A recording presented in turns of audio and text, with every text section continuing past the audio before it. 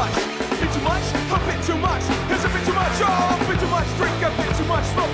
Bit too much, pink and a bit too much coke.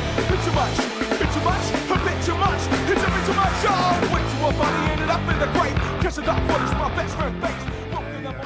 Posted up on the Facebook page for the House of Horror channel a couple days ago, asking people to give recommendations from 90s horror films that they liked, and I'd review them on the channel.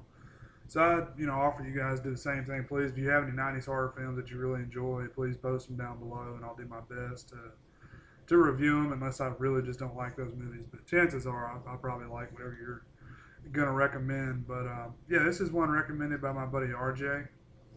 He actually used to be a reviewer on the House of Horror, so it's kind of appropriate that I take his recommendation. This is The Dentist, and I've seen this movie before. It's been probably 2-3 years since I've seen it last. The Dentist from 1996. This is, of course, Brian Yuzna joint, directed, produced, and everything. And I was looking at some of his producer credits, and he's actually, like, some of the recent films I've been talking about, he was producer on, like, I think Body Parts and Warlock, both. He was a producer on those films. But I'm a huge Brian Yuzna fan. I'll probably go ahead and review a few more of his movies on here. Of course, he, well known for Reanimator, and he continued the Reanimator franchise, Bride of Reanimator, and also, I think, Beyond Reanimator.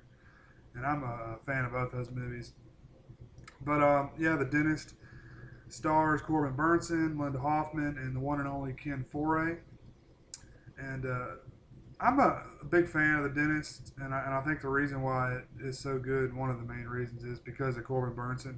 Of course, he's a pretty damn good actor, but he pulls off what they were going for. It's kind of this is like a black comedy, really, but some of the times it goes really over the top with the comedy, and other times it goes really serious. And I think it's, I don't know, it works well for this movie, but I think a lot of times it wouldn't necessarily work that well. But a lot of people that aren't horror fans are probably not going to like this movie at all. Of course, it plays on the fears of everybody being afraid to go to the dentist or whatever, and just a really fun watch. Easy movie to pop in and watch all the way through. Decent gore in it. Basic premise.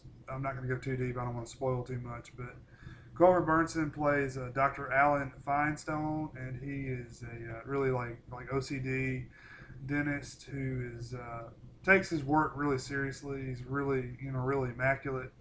Everything's got to be perfectly clean, and he he's really good at what he does, but he catches his wife, young, attractive wife, is having sex with the pool boy.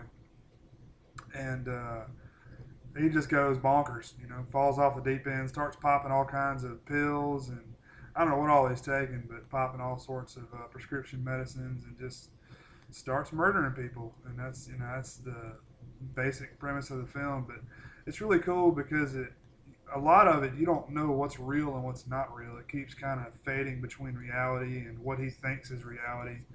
But yeah, just basically goes through murdering people, murders pretty much everybody in the whole movie. So a lot of fun, and there's another plot line that deals with the IRS agent, and he's being audited, and he does some work on this fella, and that's kind of cool because everybody loves the IRS, and it's fun to see. But just a really fun watch. I'd highly recommend it to you guys. Most of you guys that watch the reviews on this channel are probably going to love this one, and you've probably already seen it. But if you haven't, I'd check it out. It is Brian Yuzna, and he's well known for shoestring budgets and shooting really quickly. And this film is the same.